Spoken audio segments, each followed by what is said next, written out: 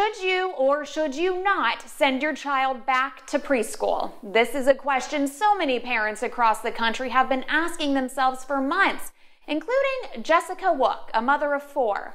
All of her kids are learning from home. We felt like that was probably the safest route for us to go into that initially. We weighed our options. We really didn't want to dive right into the hybrid in-person learning option that they had. We wanted to limit our exposure. The question of when to send kids back to school is one Allison McMurtry, owner of a Goddard school in Denver, is asked a lot. I know it's a really hard decision on whether or not to send your child to school. And every family has different circumstances.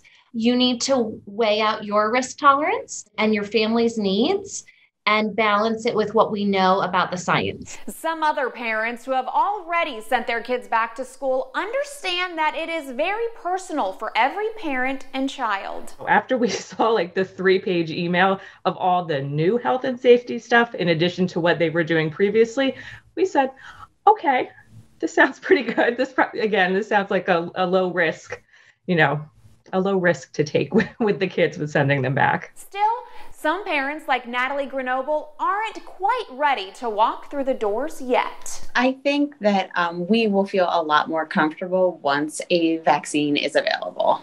I think it's going to depend how long it takes to be available to everyone, if it's required. There's going to be a lot of questions we'll have, but yeah, I will definitely feel a lot more comfortable once a vaccine is available. Dr. Jack Maypole, a leading pediatrician from Boston Medical Center, says the question of going back to school is a tricky one to answer. People are saying consistently, should I wait for the vaccine?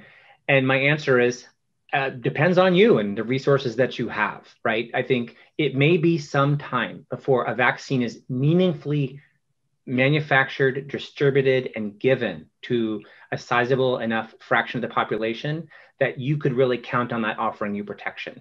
So that's probably somewhere between earliest 6 months, probably more like a year. So if you have a year, there you go. If you don't have a year, then I think, you may want to just reconsider what you're looking at, and you may want to relook at your options and think a little further. To explore additional topics, please visit goddardschool.com/parenting-under-5.